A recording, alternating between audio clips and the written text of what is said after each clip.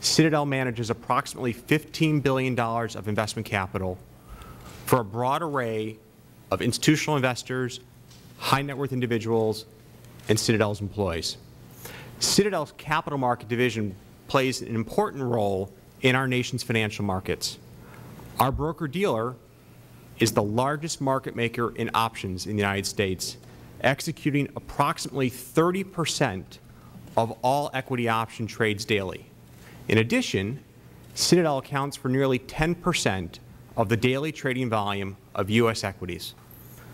All businesses take risk.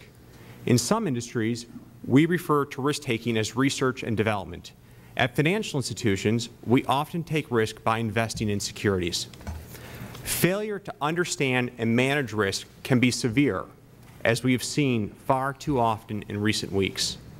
Although the financial crisis has affected virtually every participant in the financial markets, including Citadel, I believe that Citadel's constant and consistent focus on risk management has been a key asset in successfully navigating this financial crisis and will continue to serve us well in the years to come. In this crisis, the concept of too interconnected to fail has replaced the concept of too big to fail.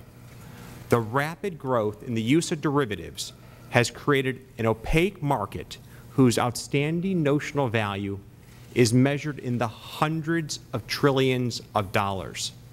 As a result, there is great concern about the systemic effects of the failure of any one financial institution.